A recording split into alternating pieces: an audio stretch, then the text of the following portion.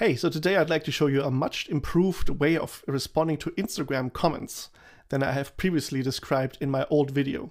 This auto response function was also part of the AI influencer automation that I've created. And at the time I created it, I was really proud because this is what it looks like. Really, really complicated. And this is what the new version looks like, so a lot easier to understand and to recreate.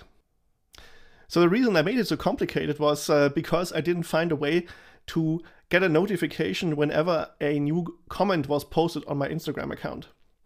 I'm not quite sure if I didn't see it at the time or if it wasn't there, but the reason why this automation is so complicated is because I went through every single post that I had and checked if there were new comments, and if there were new comments, I'd save them in an Airtable. And of course, every time I checked for new comments, I had to check the Airtable if the comment was already in there and if I had responded to it already. And you can see why this gets complicated really, really quickly, really, really fast. And it doesn't just get complicated, it also uses up a lot of make operations. And as you might know, the make pricing evolves around the operations that a scenario burns through. And if you have 100 posts with 100 comments each, and you check them once an hour, you burn through operations like crazy, especially if every single check runs through multiple modules, as it is the case in this thing here. There's something else that I built into this scenario that I found quite clever. I noticed that most people commented just with 1 or 2 emojis, but sometimes they wrote entire sentences. So I wanted to make sure that the response I gave to these comments would be appropriate to the comments that they gave. So if somebody just posted the fire emoji, I didn't want to write an essay responding to that.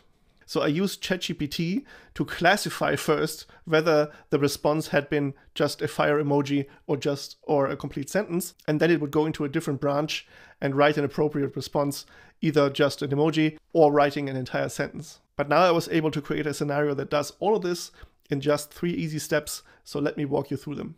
Alright, so the new scenario starts with a webhook that is triggered every time a new comment is posted on my Instagram profile. And the way you set this up is you add a watch events module to your scenario. Then you click create a webhook and select your Instagram connection and the page you want to monitor. It only works with business profiles, by the way.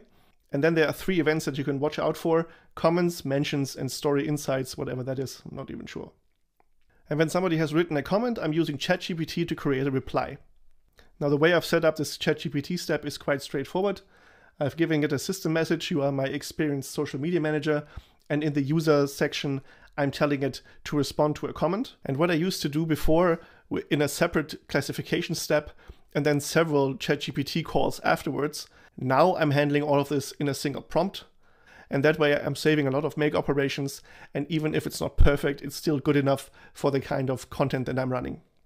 So this is what the new prompt looks like. I'm just telling it to reply accordingly to whatever the comment looks like.